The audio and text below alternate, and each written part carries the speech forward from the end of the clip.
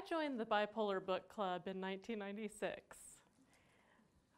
I was a first semester senior at Rice University. And the invitation I received to this book club didn't come in the way that typical book club invitations have in my life. You know, like when your fun friend comes up to you and says, "Hey, I'm starting a book club." And you say, "I love books." And before you can really get that sentence out, she says, "Don't worry, you don't have to read any of the books, and there will be a ton of wine." This invitation was different. I guess the best way to say it would be that my invitation to the Bipolar Book Club came from the universe with a little assist from my dad. When I moved in that year, I had no idea anything was going to be different about that year. I had been selected to be one of 10 senior interviewers at Rice. I was an orientation week for Han Solo Week, which was our big splash for all the incoming nerds at Rice. And I was on pace to graduate with honors. I had even managed to purloin from my fellow coordinators the large Han Solo cutout with blaster for my room. So that was very exciting. Life was good. And then in late September, life started feeling a little too good. What started out as a good mood became euphoria. My thoughts raced. The world looked visibly brighter. I thought everything seemed connected to each other, and there was symbolism in all that I saw in the world. At night, my energy kept up. I couldn't sleep at all. In fact, instead of sleeping, I started listening to the Beatles' White Album over and over again and mapping my life out to the words of John, Paul, George, and Ringo. And in case you're wondering, yes, the White Album is a red flag when it comes to insanity. After about 4 nights of this, I realized that I couldn't read. I picked up a book to read it for an assignment the next day, and I could see the letters on the page, but they weren't forming words in my brain. And it was terrifying. 2 weeks later, my mom would walk into my dorm room and see a stack of books piled onto each other because I had been sitting there on my ridiculous black Target beanbag chair trying to read all of these books. And I couldn't. I knew something was terribly wrong. Not even Han Solo could save me. But I didn't know what it was. My best guess was adult onset ADHD or something like that. There was no internet for me to reach out to and find out what this might be. So that night, I stayed up yet again, staring at the ceiling, praying for sleep, not sleeping, and thoughts just cascading all through my brain. If you know anything about manic episodes, you may have heard that they're drug-fueled orgies of binging on things from shopping to gambling. Not my mania. I am living proof that even a very severe mental illness can be outweighed by sheer dorkiness. Even on my last day on campus, I was still going to class. And after I went to class, I went to an appointment with my favorite professor, Dr. Grobe, my Shakespeare professor. I can't remember exactly what I said in that meeting with him, but I know that I rambled. I know that it was what the specialists call pressured speech. I know I mentioned the United Nations, and I know that I ended up with my head in my hands, crying. We were just supposed to be talking about what I was going to do after graduation, you know, maybe law, maybe journalism. Dr. Grove didn't really have United Nations on the menu that day, but he was a very caring man, and he had a daughter who had been diagnosed years before with depression. And he asked me very gently if I would be willing to go to the counseling center. We went to the counseling center. The counselors talked to me for a pretty long time, like an hour or two.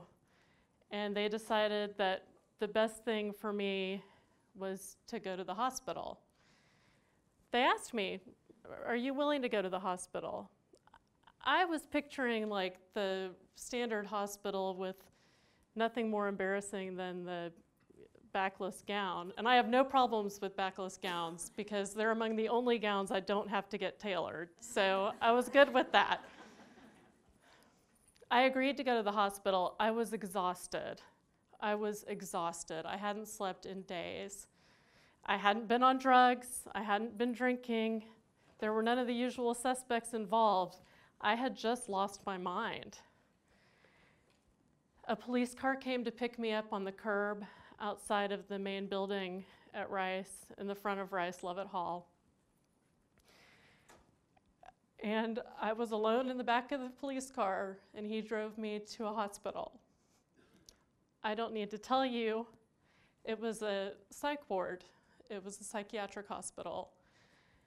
And I was just as much of a fit for that place as every other patient there. Over the next couple of weeks, things went from bad to worse. I decided that 4 other patients were the Beatles, despite the fact that they were all African-American men minding their own business in the cafeteria. I thought the TVs were talking to me, and even worse, I thought the TVs were telling me that I was like totally super in love with a guy at Rice that I did not have any sort of crush on, but that I still decided to call him from the hospital and explain to him my undying love. That was horrible. That may be the worst part. One day, I woke up and I decided that I was the Virgin Mary. I know I had gained a lot of weight on institutional pie and ice cream because no manic person counts calories, and also from medication. And I was using a blue towel over my wet hair, and I think my crazy brain just sort of interpreted that as Virgin Mary. This is how bad it was. I saw auras around people. If someone had struck me the wrong way, I'd see kind of a brackish, dark aura. If they seemed light and kind, they were getting a light aura. I saw angels, I saw demons, and some of those moments were the most terrifying in my life. I ended up, after I got out of the hospital, using a nightlight for the first time since I was 7.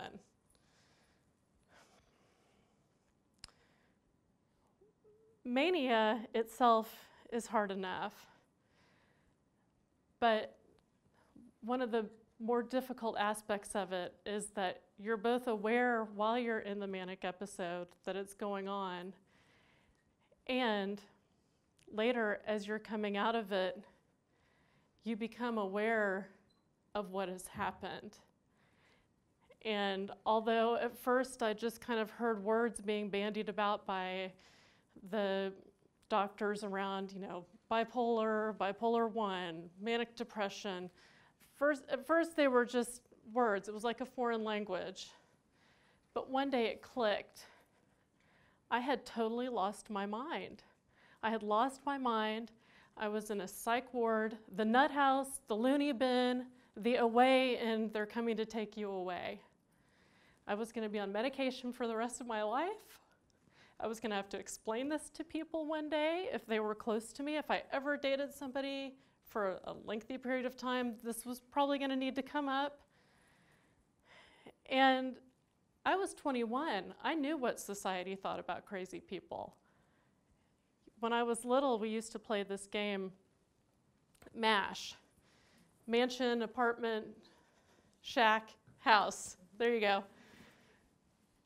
Well, for crazy people, a lot of those aren't options. It's more like asylum, attic, shelter, street. And my daughter would love to tell you what that spells out, by the way.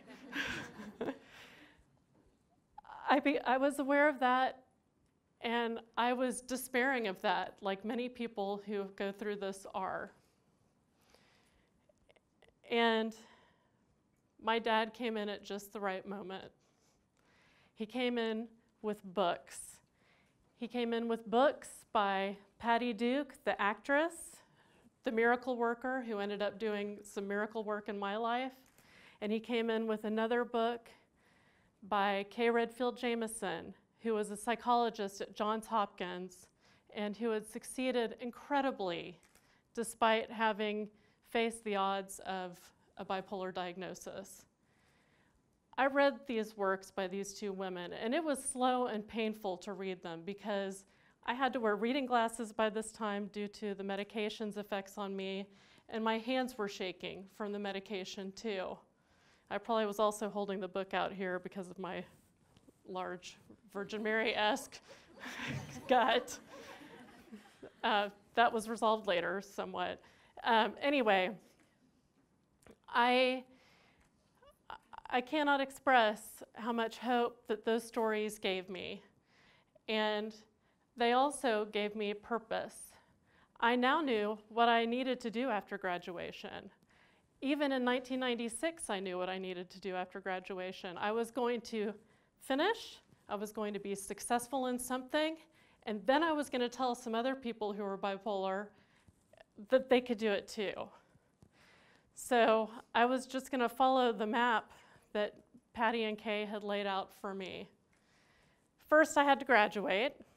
I went back to Rice the next semester, and miraculously, I graduated on time with a double major and with honors.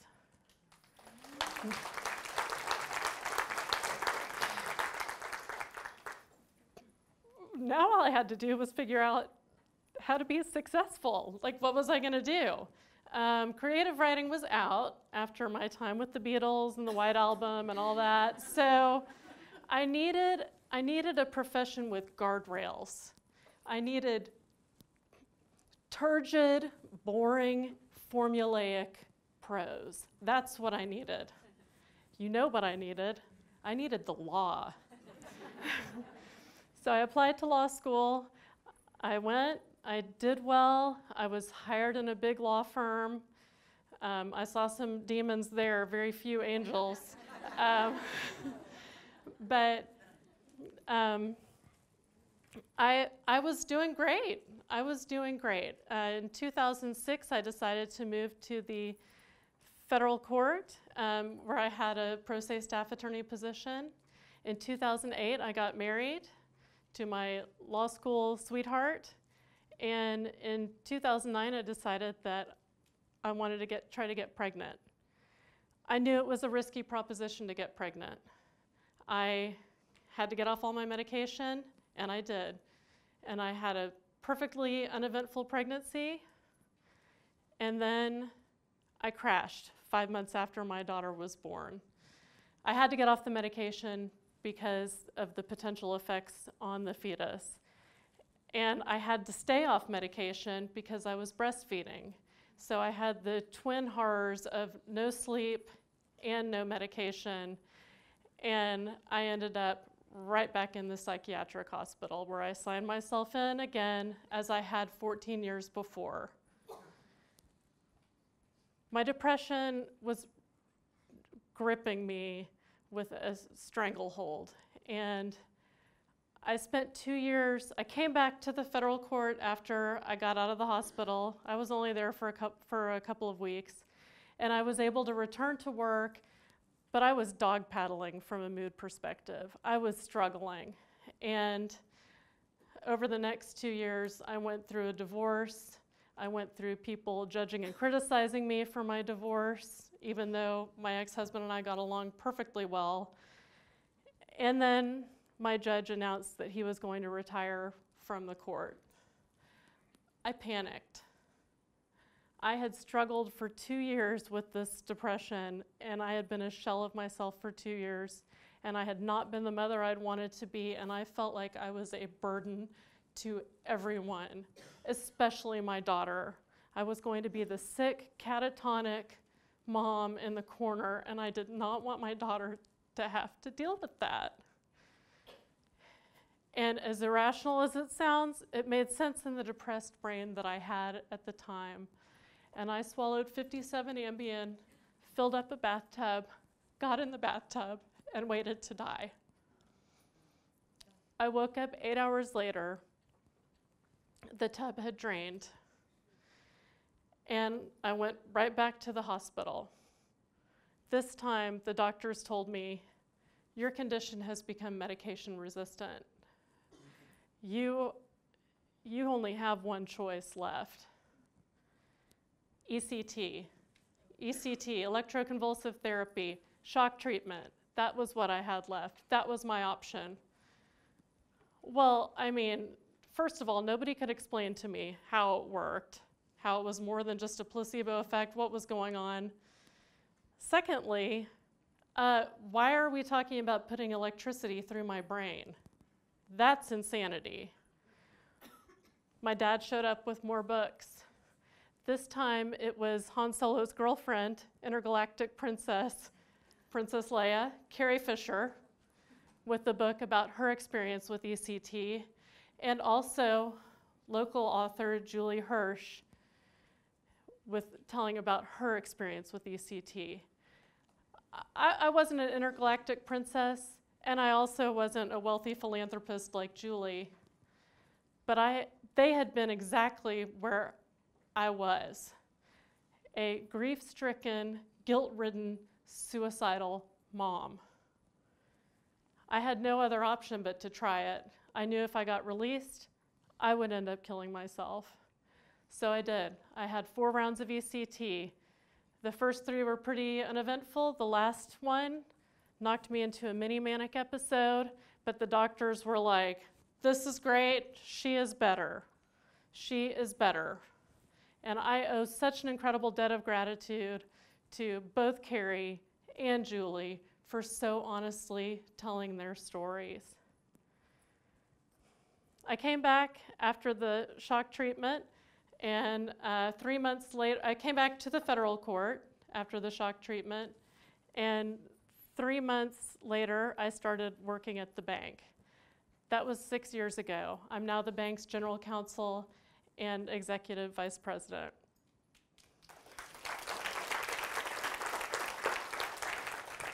Here's what I want you all to know. The other gift, my bigger success, is that I have a beautiful 8-year-old daughter. I have a wonderful 8-year-old daughter, and I have no doubt that she has a mother because of that shock treatment. And she has this mother because of the gift of the Bipolar Book Club, of Redfield Jamison, Patty Duke, of Julie Hersh, of Carrie Fisher. All 4 of them gave me stories that got through some of the toughest times of my life. We all have a story that can help someone. You all probably know a story in your mind that you've never told that can help someone. Stories are such a gift, and the more vulnerable, the more valuable.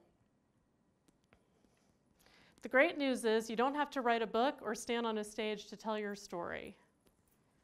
You might be at a book club one day. You might say, I've never told anybody this, but ... You might change someone's life. Thank you.